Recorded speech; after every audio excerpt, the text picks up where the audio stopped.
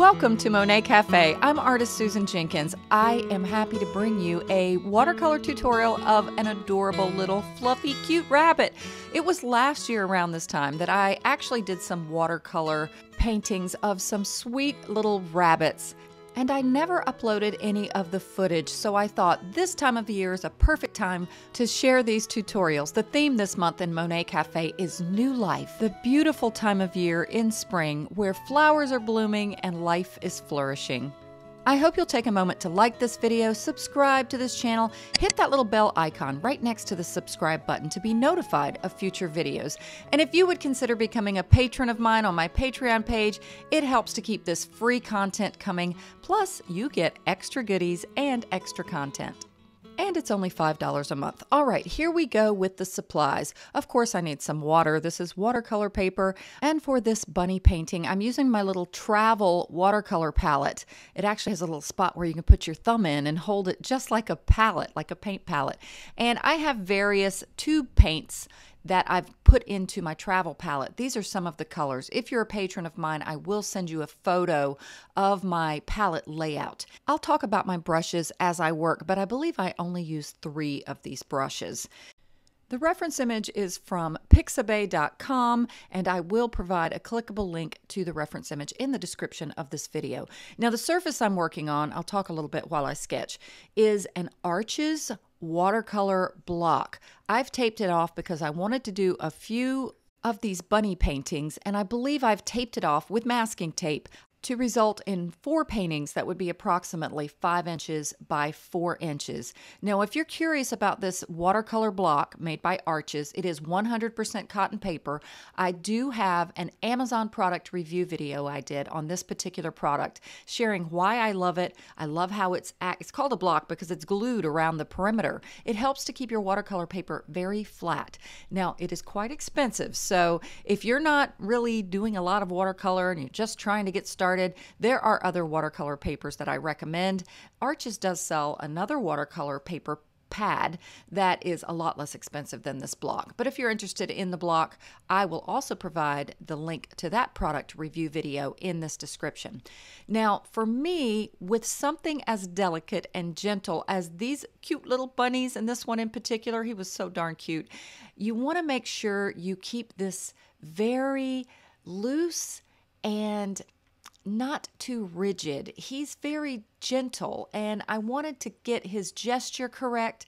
His little foot was just kind of tucked in, so cute, and he just had the neatest little pose and position. So I was taking my time a little bit to make sure I got this right, and also an accurate sketch, especially when doing things like animals or people, is really going to help to enhance your painting looking professional. And now I'm going to speed the sketching portion up a little bit, but I just wanted to note, take time with your sketch. It is worth getting it right. And I prefer freehand sketching, but if you need to use a grid method or some other method, again, just be sure you get the little gesture and the anatomy of this bunny correct. Now, that's a micron marker. I like these markers for watercolor. They don't bleed when you add water. You can get them with very fine points. And I wanted to stress very delicately with a very fine tip just where that little baby nose was, and the mouth on bunnies, the little curved part like is on cats and on bunnies, is very delicate. It's very little. So make sure you don't overwork that. It's just it's barely there. And now I'm just kind of getting in where the eye is going to be. The eye, for me, with animals and people, eyes are very important. You want to make sure you get them accurately positioned. And also, they are the window to the soul. So you kind of want to get those right. And you can see from the reference image that the other eye isn't showing, but there is kind of a little indentation between the head and where his cheeks kind of fluff out, where you get the idea of where the eye would be. And I'm getting just a few little lines in to give myself kind of just some idea of where things are. And then I'm actually going to erase a bit of the pencil lines. I don't want it to be so hard. Again, this is going to be delicate. And here you'll see me using a kneaded eraser to do just that. I'm just knocking off some of the pencil. And now it's time to paint. I will be using my Princeton size 12 brush you see there, but I decided for the background to use this large Chinese watercolor brush. That is Prussian blue that I'm mixing up. I may have added in a little Payne's gray to that as well, but I wanted the background to have that dry brush feel, at least to begin with. So I made sure I added enough water for it to flow, but also to leave a few of those little white spaces. You see how artistic and sketchy that looks? I really like that, especially to begin with. I don't like to get too tight. And so I'm just kind of giving a nice little background around this little bunny. And I notice how I'm holding my brush too.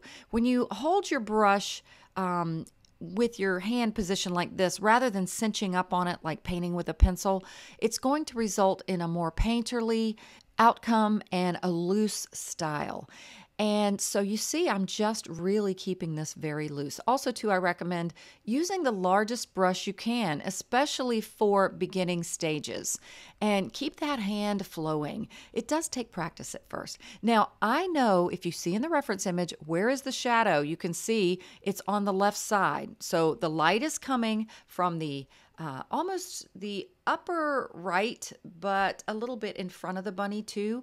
But we're getting a decent shadow on his left side, and you can easily see where that is. So I'm using this same color of the Prussian blue to create somewhat of a monochromatic beginning. And I do this a lot with watercolor painting. I think it helps me to have my values correct, which I talk a lot in my pastel painting tutorials. If you have not been on this channel very much, I have a lot of pastel painting tutorials, but I happen to love watercolor as well. And I've had some of my subscribers saying, more watercolor, please. So that's why I thought I'd pop in this little demonstration or painting tutorial that I did of this bunny. So I love watercolor, but I like to approach it with a painterly style. When I first started painting with watercolor, I had no idea what I was doing. And I painted almost like a paint by number. I would draw something, then I would fill everything in. And notice too, sometimes I am using kind of the point of the brush. I'm still using this large Chinese watercolor brush. So sometimes I'm using the point, but often I will lay the brush on its side to get large swatches of paint, and it does help to keep that loose style. That's what I love. And watercolor has this beautiful ability, kind of like it just did right there, to have creative accidents, happy accidents. And by having enough water to paint ratio, you allow it to do what it does so beautifully. And it did take me quite some time to kind of get the knack, to get in my groove with watercolor. So that's why I recommend a lot of little practice pieces and just having some fun. I do have a beginner watercolor tutorial on this channel. Maybe I'll put a link to that in here. Actually just playing with color, creating something called color caterpillars, where you're practicing on mixing color and again working on your water to paint ratio. Now you can see I'm gradually adding more darks, and that is something I like to focus too in my watercolor tutorials, is don't get too dark too soon, because you can't get that light back. There are some little tricks to do it, but it's never quite the same as preserving the light that's inherent from the white of the paper. So that's why I take my time and I build up my darks, often adding other colors for color interest. And I am really just looking at shapes and values. Now I do know that his eye, you can see that is totally the darkest thing.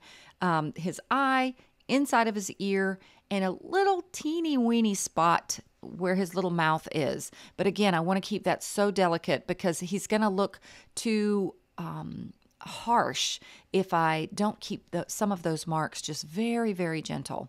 Now, I'm just putting in a little warmth now. I'm adding, it's more of a little bit of a magenta, kind of like a, but it's toned down. It's kind of neutral. There's some warmth hitting him from the light source. And I also wanted to point out that of the 3 bunny watercolor paintings that I did, you saw the other 2 at the intro to this video. This one is of a style that is more of my favorite way to paint. I had a recent watercolor tutorial in the last few months that is called Intuitive Watercolor, and it's a more painterly style. It has a little more freedom. The other two bunnies that I did were a little bit more, a little tighter, and perhaps a little more realistic, I could say, but I really like this kind of loose painting, and I thought this particular bunny really lent itself towards some creative energy. Now you can see the blue of the background has definitely dried, and I'm adding a little bit more of a magenta. It has a little more warmth, a little more purple to it. This is what I was talking about with layering my darks, and you can create some interesting colors. You want to be careful with it to a degree because you don't want to muddy your colors. You can glaze or layer like this, but you know, just kind of don't overdo it. And this helps me when I paint in this way of not getting too dark too soon to get my values correct. Because if I went in and just made the background black, like is in the reference image, first of all, black would have looked very flat. And I wasn't sure if I wanted it to be that dark. So you give yourself a little room artistically to explore when you don't go too dark too soon. And here's where obviously I am deciding to add a little bit more dark with another interesting blue, and I'm doing a little negative painting. You see how I'm using my brush? Now this is the Princeton size 12 brush I'm using here. I have switched brushes, but I did the negative painting to create a little bit of those the whisker shapes that are on the side of his face there. Still keeping my strokes very painterly and loose, and having what's called loose painterly edges. They're also called lost edges, where the edge is not a hard line. It's kind of just a division between values, and a very subtle division. So I really like those painterly edges like that. And I've only sped this video up slightly. You should still be able to see exactly what I'm doing. And I am going to be adding some music to this, and you guys just watching me paint. I have a lot more to do for this month. I'm having so much fun with my patrons with many things that we've got going on the Patreon page. And also, too, I have another big project coming up that I'll be announcing soon. But I wanted to make sure I got this little rabbit video to you because I thought, you know what, this might be the perfect time of year to share this tutorial. And I also like to point out that I am never shy about sharing my faith and my faith in the resurrection of Jesus Christ.